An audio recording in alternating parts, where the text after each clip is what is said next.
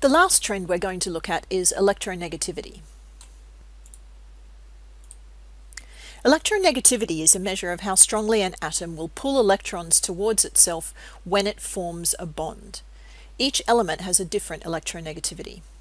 While we can talk about the electronegativity of an individual type of atom, this property really only manifests when an atom is bonded to other atoms. It cannot be measured directly, but it's calculated from other atomic and molecular properties. A quick refresher on bonding. When a covalent bond forms between two atoms, two bonding electrons are shared between them.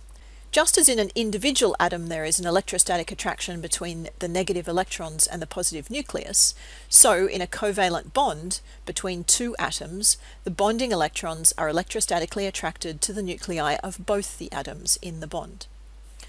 However, the more electronegative atom attracts the bonding electrons more strongly, meaning it takes the lion's share of the electron density. This hydrogen fluoride molecule has two bonding electrons that hold the atoms together. The fluorine atom has significantly higher electronegativity than the hydrogen, and that means that those two bonding electrons spend more time close to the fluorine atom than they do to the hydrogen. The effect of this behavior is that the fluorine atom effectively has a partial negative charge. The electrons spend more time around it, and the hydrogen, which is a bit electron deficient, has a partial positive charge. We represent this using a small delta negative, meaning less than a full negative charge, and small delta positive. This kind of bond is known as a polar covalent bond because there are shared electrons, but the electron density is unequally distributed between the two atoms. We'll talk more about this in a later video on bonding. So, what are the trends in electronegativity?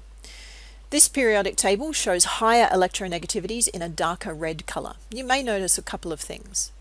First, electronegativity increases from left to right across the periods and increases from bottom to top of each group, much the same trend as ionization energy.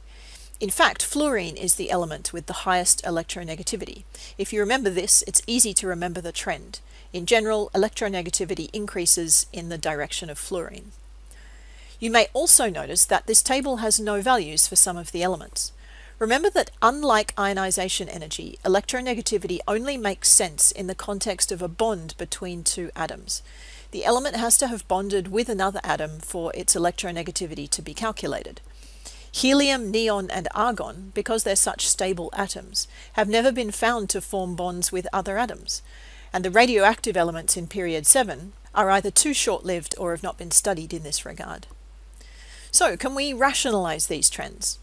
Well, yes, we can, and it may not come as a surprise that it comes down to the same factors that we discussed before in the context of atomic radius and ionization energy. In fact, the situation is very similar to ionization energy.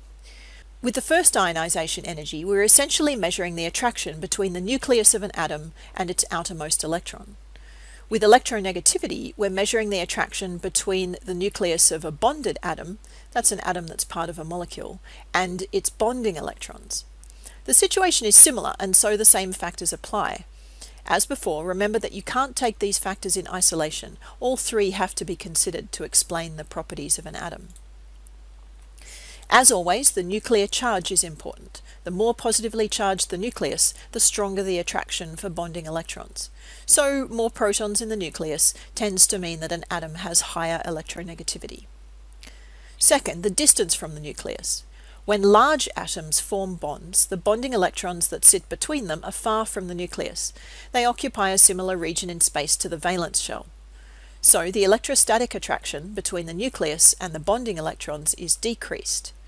The greater the number of electron shells, or you could say the larger the atom, the lower the electronegativity. Third is the shielding effect. More electron shells means more shielding of the nuclear charge, so a lower attraction between nucleus and bonding electrons, and hence a lower electronegativity. So what's going on is that as you go across a period, the nuclear charge increases while the atom gets smaller, which means that the distance of the bonding electrons from the nucleus decreases. Remember that trend for atomic radius. Also, the shielding doesn't change that much because you're staying in the same electron level. The total effect is that electronegativity increases.